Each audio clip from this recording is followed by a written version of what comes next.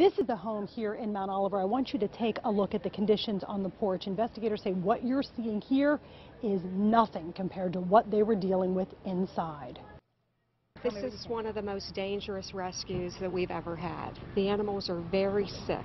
Inside this Mount Oliver home, police say 29 cats and 1 dog lived in feces-filled rooms where urine soaked the floors, making it difficult to even breathe. The levels of ammonia are extremely high.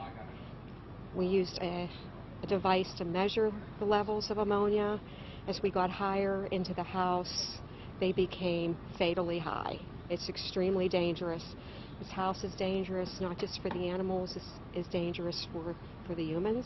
Yet police say this woman, 60-year-old Diane Derbish, lived here too. She was urinating in a bucket and relieving herself in a bucket and jars inside of the home. There's no running water. As you can see, her legs are covered in scratches and bites. We knew it was bad, but just didn't realize how bad it was. Elder Justin Penitzer worked in the church across the street and says he and neighbors tried to help. You can smell it, you can look on the outside and everything else. Police say they have stepped in before too, but this time they are seizing all of her animals to save them and sending her to the hospital for her own health. It takes your breath away when you first enter. Although officials removed 30 animals, they know that there are more, and they set some traps. In fact, we can see one right now laying underneath this wicker couch. So officials say they will be back.